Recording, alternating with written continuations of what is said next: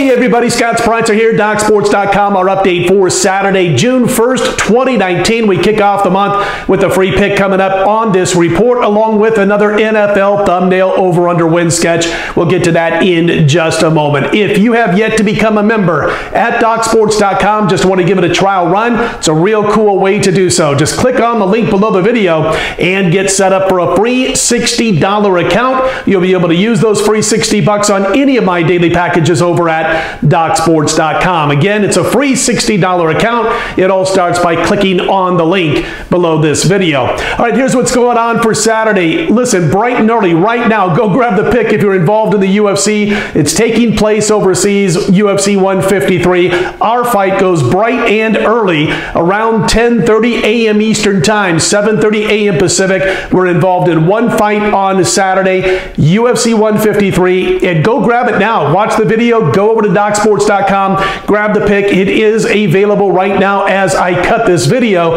And again, we're up almost $4,500 for $100 per unit bettors in the fight game since we came over to DocSports.com last summer. Just win after win. So go grab it right now. We are involved in one of the fights on Saturday morning. And again, it is an early play. So go grab it over at DocSports.com. As far as everything else, baseball, we've got a 5-star play going in baseball on Saturday. And I'm back in action in the NHL as the Stanley Cup Finals resume in St. Louis. It'll be Game 3. We won a big 5-unit underdog play with the Blues in Game 2. And I've got a 7-unit play in the NHL going on Saturday, kicking off the month of June with a big 7-star play. We haven't had too many of these throughout the course of the year in the NHL, but you know how well we've done in hockey. This postseason run, we've gained over $2,000 for $100 per unit bettors, hitting over 70% of our hockey plays in the playoffs of the last 11. So go grab that right now, today I should say, Saturday morning after 11:30 a.m. Eastern, 8:30 a.m. Pacific. You'll be able to grab that hockey play, big 7-star main event on the ice for Saturday night's Game 3 battle back in St. Louis. Game 3, series tied 1-1. We'll tell you if we're on the Blues again or if we're back in the Boston Bruins, if they've got the adjustments made and can take back home ice advantage. All available on Saturday morning, DocSports.com. And of course,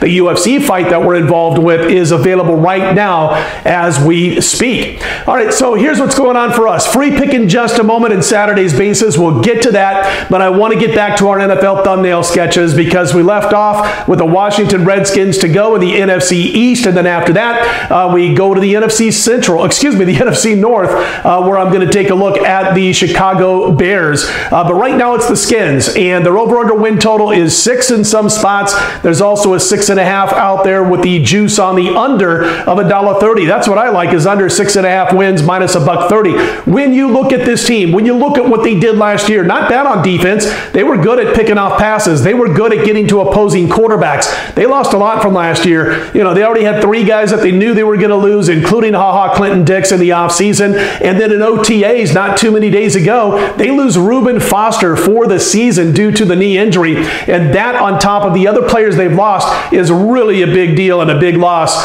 for these Washington Redskins on the defensive side of the football. As far as the offense is concerned, the offensive line's not that bad, but who's going to play quarterback? Will it be Colt McCoy? Will it be Haskins, the kid, Dwayne Haskins out of Ohio State with that incredible cannon of an arm? There's one faction right now with the Skins who wants Haskins. There's one faction that wants to let him have a chance to learn the ropes, so to speak, at the NFL level. I think he plays sooner than later. I really do. They'll be able to run the football, and then with his arm, he's not a runner, he is a passer, and with his arm, he can definitely stretch opposing defenses. I don't know that he's going to do all that well in season 1, but again, I think you want to get him in the mix, I would think, at least by week 3 or week 4 of the regular season. He'll probably start even sooner than that. As far as the draft this year for the Washington Redskins, I thought it was a B-. I like the drafting of Dwayne Haskins. I like the other kid they got out of Ohio State, kid by the name of McLaren. He's a speed burner at wide receiver, and boy, do they need that, because the targets for these quarterbacks to throw to, if you're the Skins, are not good. So getting McLaren's going to help. He'll help stretch defenses. He does have skates. He can get up and down the field, and having that familiarity with Haskins being both at Ohio State is going to help. But those 2 draft picks really kind of took this from, to me, a C to a B- or a B as far as their draft was concerned. When you look at that schedule for the Washington Redskins, when we factor that into the mix, there's a good chance this team could be 0-5 through the first 5 games and 2-7 before they get to their bye week in Week 10. You look at the second half of the schedule, I think there's 3 wins over their final 7 games, which isn't bad, but the fact is they only win 2 of their first 9 the way I got it broken down. So I'm looking for a 5-11 season out of the Skins, and that means we like under 6.5. Again, there's juice about $1.30 on under 6.5, but that's the way we're going. Washington under 6.5 minus $1.30 is our play on the Skins, and that wraps up the NFC East. Next up will be the NFC North. We'll be talking about the Chicago Bears with our next NFL thumbnail sketch, which will go on Monday. Of course, we're here each and every day of the week with free picks, other than yesterday, overnight, 1 o'clock in the morning Pacific time. On Friday morning, tried to cut the video, but we had some serious audio technical problems, but obviously those have been taken care of on Friday afternoon and into Friday evening. So we'll be here each and every day of the week unless there's a technical issue. I don't foresee many of those happening. We've had 1 or 2 in a year. So anyway, we're back in action, and we will also be right back here on on Sunday morning by 5 a.m. Eastern, 2 a.m. Pacific. We will have NASCAR, by the way. NASCAR picks available on Saturday night, no later than 11 p.m. Eastern, 8 p.m. Pacific, Saturday night. We swept the month of May in NASCAR with our matchups and gained $1,500 for $100 per unit bettors in the process. So don't miss out on this week's race at Pocono. Of course, the race is on Sunday. Picks available late Saturday night. Let's get to our free pick for Saturday's card.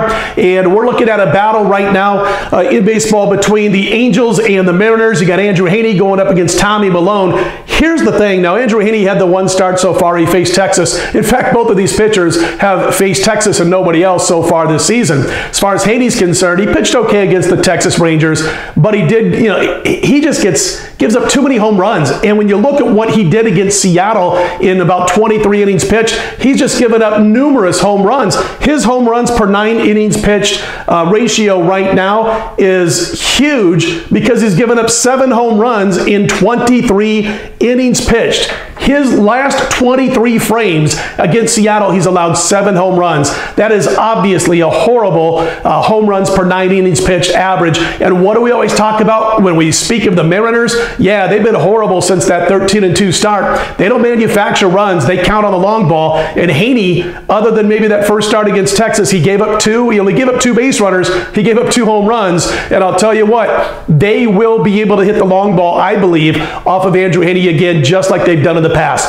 On the flip side, you got Tommy Malone. I mean, here's a guy with a horrible home runs per 9 innings pitched mark. If you go back and see what Tommy Malone has done, now he's had 2 games so far this year against Texas and nobody else, but here's the thing. You're talking about a guy who has given up 22 home runs in his last 74 2/3 innings pitched. Again, over 2 for a home run ratio. It's ridiculous. It's bad. I think the Angels will be able to hit a couple against him. I think Seattle will be able to hit a couple against Heaney, and we like over 9.5 as our free pick on Saturday. Again, the Angels, the Mariners, your matchup of Heaney and Malone, over 9.5 the free pick. All right, that's going to do it for us for Saturday. Again, if you like these videos, click on that thumbs up button. Be sure to subscribe. We do appreciate those who have done so thus far. I'll be right back here Sunday morning, no later than 5 a.m. Eastern, 2 a.m. Pacific. I'm Scott Spreitzer, DocSports.com. Let's put Saturday in the win column.